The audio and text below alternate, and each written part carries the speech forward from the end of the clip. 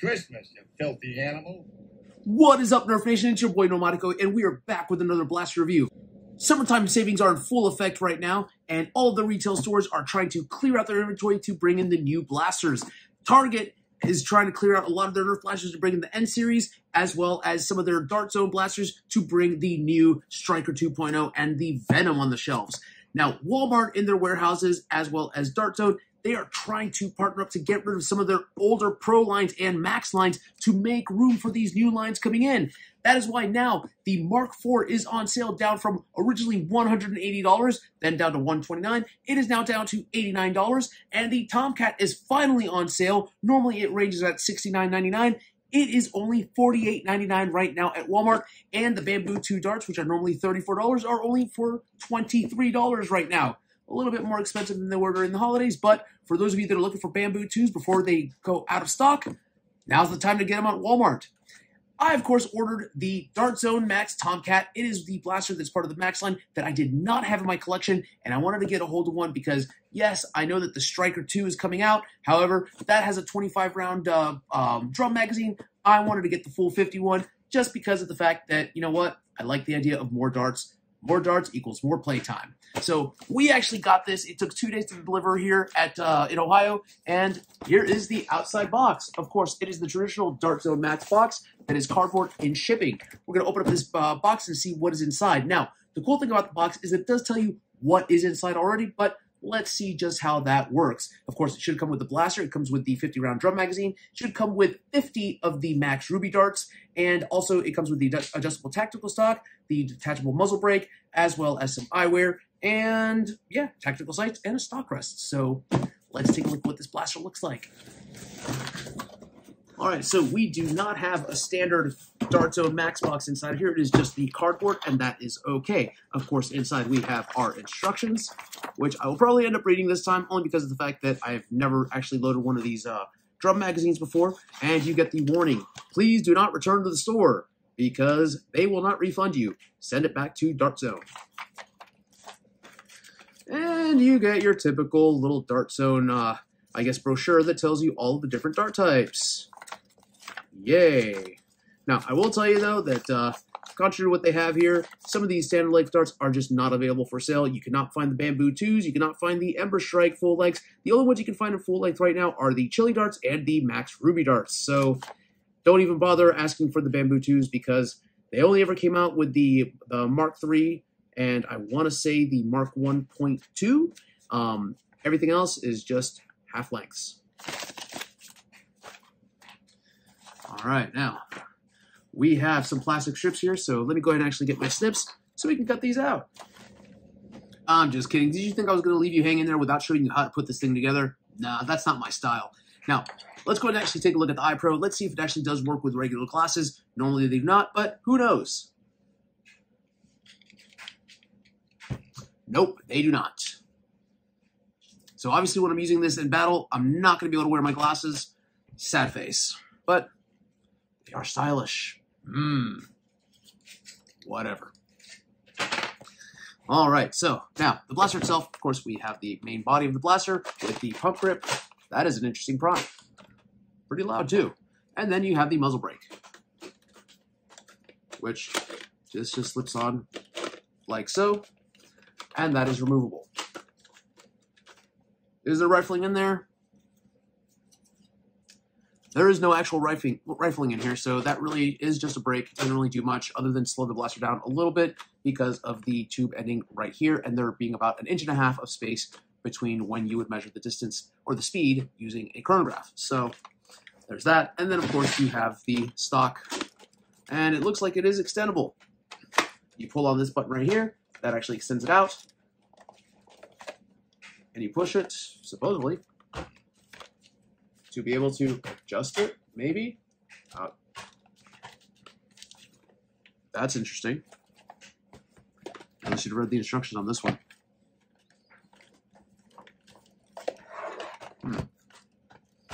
Okay, you just have to push really hard on these to actually disengage the lock and be able to close it.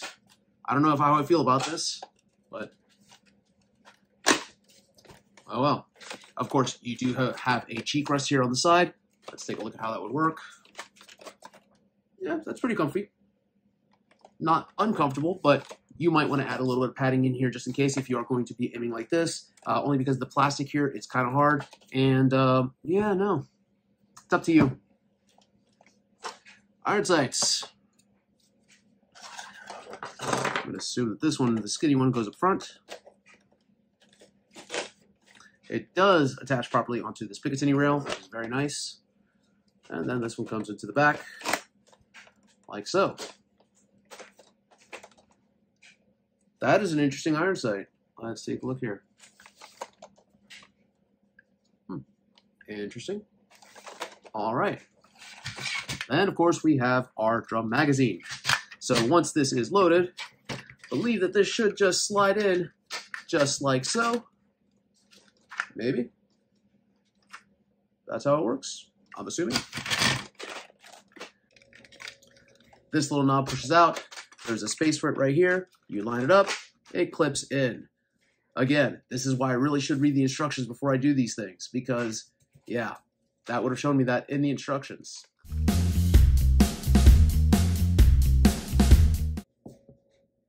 All right, so after reading the instructions really quick, it says that to eject the magazine, all you have to do is just pull it down once it's primed. So that was pretty simple. Yeah, I feel like an idiot now. Whatever. I'm seeing a couple of disadvantages using this drum magazine compared to, say, a Talon magazine. So, and that is ready to go. Now, it does claim speeds of 150 FPS. That is typical for the Max line. We're going to see exactly how this does in the chronograph, and it does claim that you can shoot up to 150 feet as well. So that rides right around there with the 150 FPS. But the real cool part is the slam fire. Now, I will tell you, for a real Tommy gun, it would be nice if this was actually a flywheel with full auto, but slam firing, I'm pretty sure that could be fun as well. Let's go and actually run this through the chronograph and then just do the normal testing afterwards and see how well this blaster performs.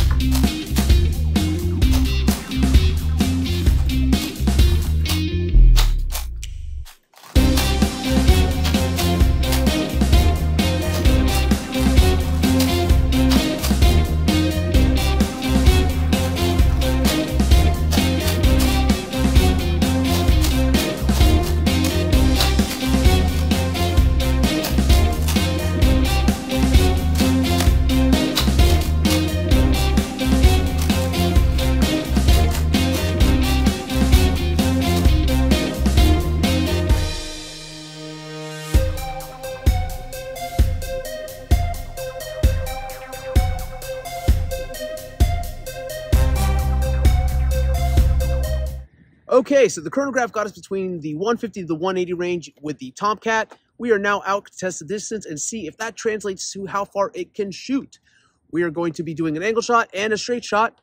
We have this one primed and ready to go, so let's take it from here.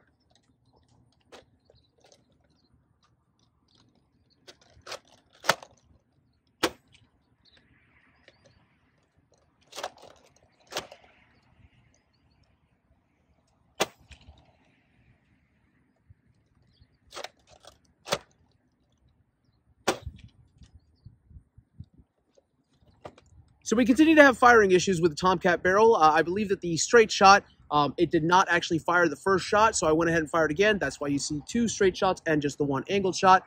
We're going to measure the distance of those darts, and we'll be right back.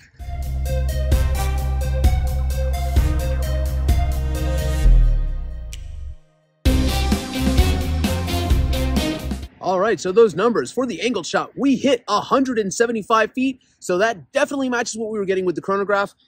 It turns out that the first straight shot that I did fire did actually shoot out, so that one actually hit 110 feet.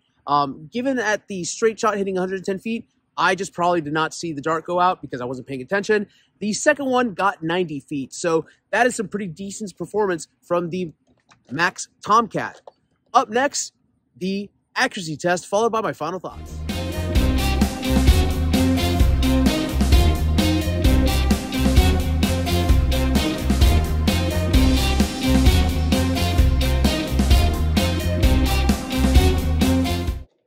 accuracy test using the Tomcat. Let's see how this blaster performs. 10 shots down the hall towards that target basket over there. Of those things, so far it's performed pretty well with the exception of the priming issues. Let's see if we can go 3 for 3 on performance.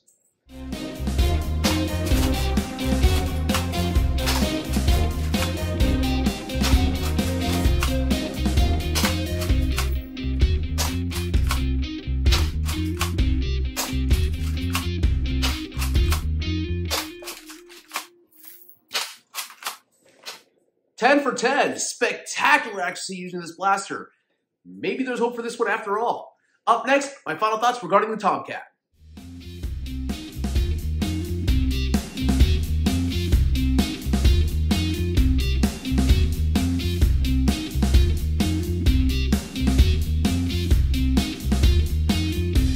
And here are my final thoughts regarding the DZ Max Tomcat. So, I'll be honest with you. I had very high hopes for this blaster, but I want to say that it would be a great blaster, but it's not quite there. Let me explain. So performance-wise, yes, it hits all of the marks. FPS, over 150. There were some times that I was hitting 180. I hit, constantly 170s with some darts, 150s with the other darts. The distance, it is there. 105, 110 feet, perfect for a straight shot. Angled shot, we hit right around the 180 range, 170 I believe is what it was. So that hits it there. Accuracy, it is there as well. That is great, okay? Technically, this should be a perfect blaster. Here is the major issue I have with it. This prime is not the best. So right off the bat, if you can't prime the blaster easily, you're not going to be able to fire successive shots. So that can be a problem for you. Now, mind you, this just might be an issue with this particular blaster. I have not heard the same results from other people. However, I am reviewing this one right here, not the one that you have at home, folks.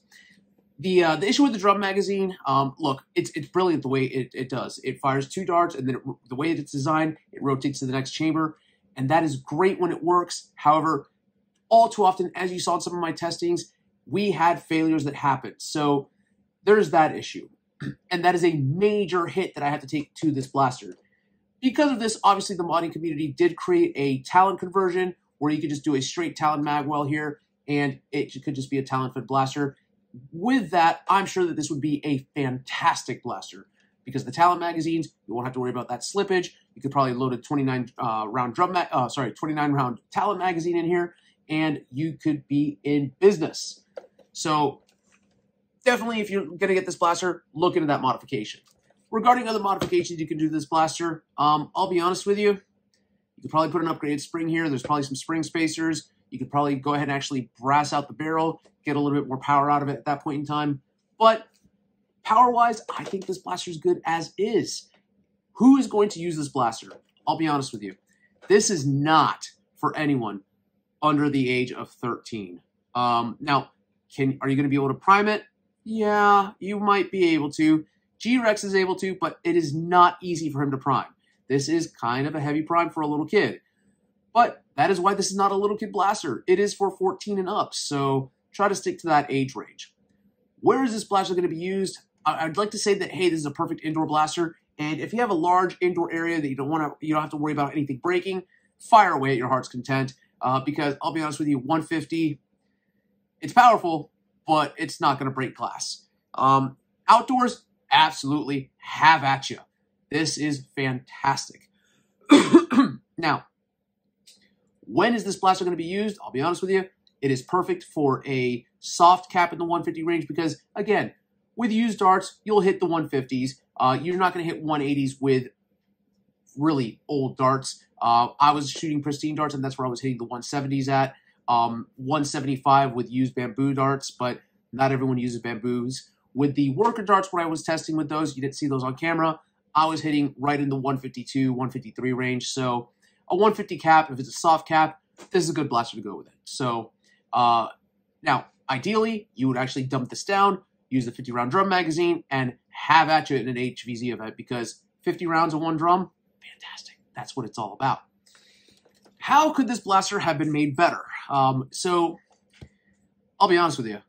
The rotating drum issues is the only issue I have with this blaster. The way that it could have been made better as far as I'm concerned is that This is called the Tomcat. It is pretty much modeled after a Thompson. Go full auto. Full auto with a rev trigger, full auto flywheel blaster. This would be freaking awesome. You know, relive that scene from Home Alone, you know, the one that I referenced earlier in the video. But again, that's it. Now, is this blaster worth the price of admission? $69.99 is what the standard retail price is. That price is probably going to drop because I believe Dart's right around now is going to start dropping the Striker 2, which would be great because that uses a drum magazine and it's a similar mechanism to this one's, a little bit better performance. $69.99, if that's what they're going to charge you, I have a hard time buying that. However, it was on sale for $48.99, so that's around the same price as a Nexus Pro, and I'm okay with that. Again, paying an extra, I guess, $20 on top of what a Nexus Pro costs, not about that. Not for this blaster. Not for something that performs at a much lower level than a Nexus Pro X. So that's just my 2 cents. Regarding that, though, again, $69.99, well, I want to thank you all for watching Secondhand Blasters. Until next time, keep on blasting.